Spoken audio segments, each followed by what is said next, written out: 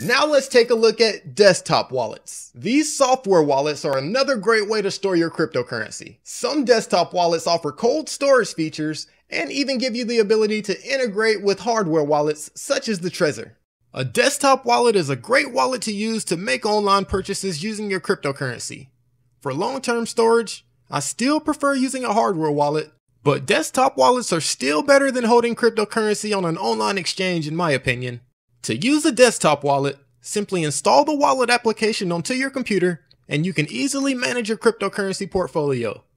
Desktop wallets are great for beginners since they are user-friendly and easy to set up and navigate. Official desktop wallets can typically be found on each coin's official website. Although there are many great established software wallets available, I recommend only using the wallets found on the official websites for each cryptocurrency to help reduce potential third-party risks. For example, verified desktop wallets for Bitcoin can be found at bitcoin.org. So let's head over to bitcoin.org and take a look at how to download, set up, and transfer cryptocurrency to a desktop wallet. So here's bitcoin.org's homepage. It has a lot of resources and tools for people just getting started with Bitcoin. So to check out the desktop wallets, let's go up to the Introduction tab, then click on Getting Started. Here you can see 4 simple steps on how to use Bitcoin. First you inform yourself, then you choose a wallet, then you get your Bitcoin, then you spend your Bitcoin. Let's click on Choose a Wallet. Here's where you can choose the type of Bitcoin wallet you want to use.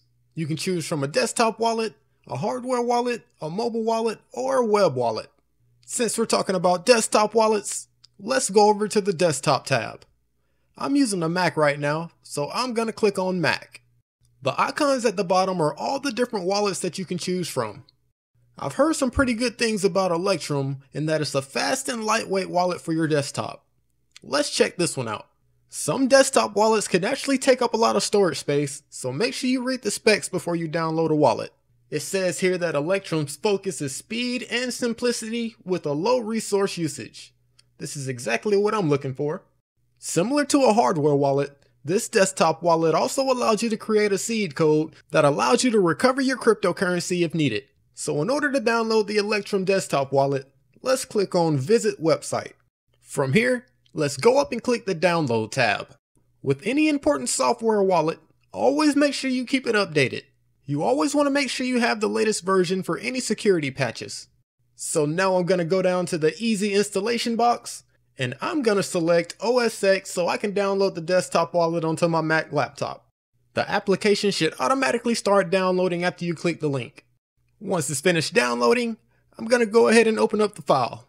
Once the file loads up and opens, you should see a window pop up with the Electrum icon. In order to complete the installation and open up Electrum, you may have to update your security preferences. To do this, I'm going to look at the top left of my desktop, click on the apple, then go to System Preferences. From here, you want to click on Security and Privacy. If you look at the bottom left of this box, you'll see a little lock icon. Click this lock in order to make changes. You may be asked to put in your password to verify your identity, and now you can make changes. I'm going to change my settings to allow apps to be downloaded from anywhere. I can change this back later. Now that that's finished, let's try finishing installing Electrum. Let's verify I want to open this application.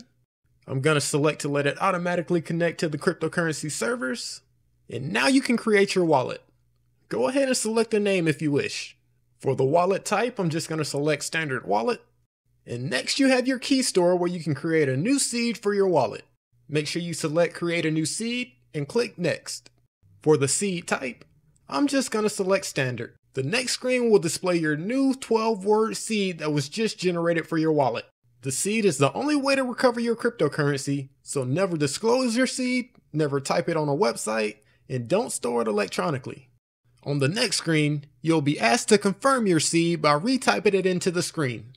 After you confirm your seed, go ahead and click Next. Here's where you can create a password for your desktop wallet.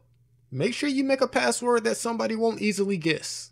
Once you click Next, your wallet will be created and Electrum will generate your addresses. So here's the Electrum desktop wallet dashboard. It's simple and very easy to use. If you look at the 3 tabs up top, you can see the transaction history, you can send cryptocurrency or receive cryptocurrency. So now that we got everything set up, let's go over the steps to add some cryptocurrency to our wallet.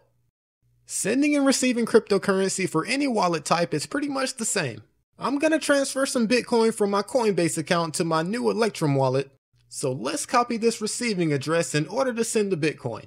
Once I copy the receiving address, I'm going to head over to my Coinbase account. From the Coinbase dashboard, I'm going to look up at the top menu and click on the Accounts tab.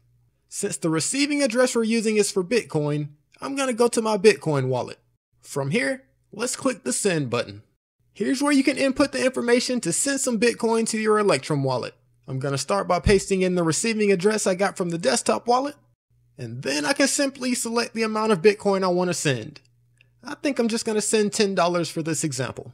That comes out to about 0.00108 Bitcoins with a network fee of $3.48.